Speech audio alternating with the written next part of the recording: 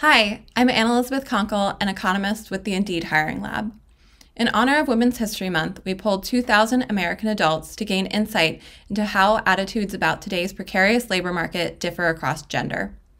We find that in today's weak labor market, men and women have become less comfortable asking for a pay raise compared to before the pandemic, with women's comfort falling more than men's.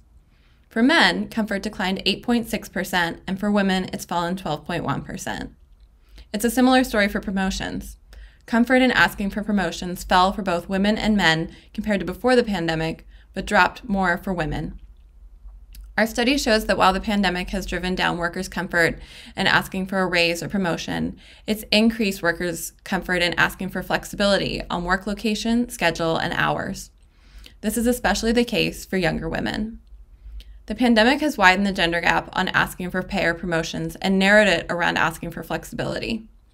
The pay and promotions chasm is disheartening, since labor market equality is critical to a healthy economy.